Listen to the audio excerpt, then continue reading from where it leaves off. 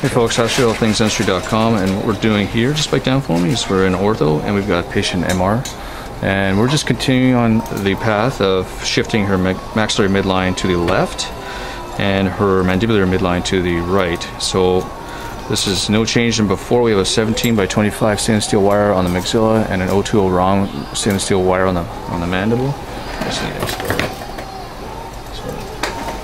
So all we did was we took the wire off, let her brush her teeth, and put everything and reassembled everything, and we brought this so tooth number 9 or FTI 21 has moved to the left.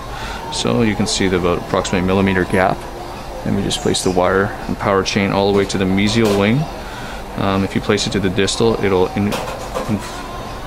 induce a force which will start rotating, and I've done that before, so don't do that. And on the mandibular arch, same thing. We're just going to place it to the mesial wing of this lateral incisor to bring it to the right. And she's also just open for me. We're also trying to mesialize the posterior segment. You can see here. So she's wearing a class 3 elastic from 3.7 to 2.3 canine to molar. Cheers.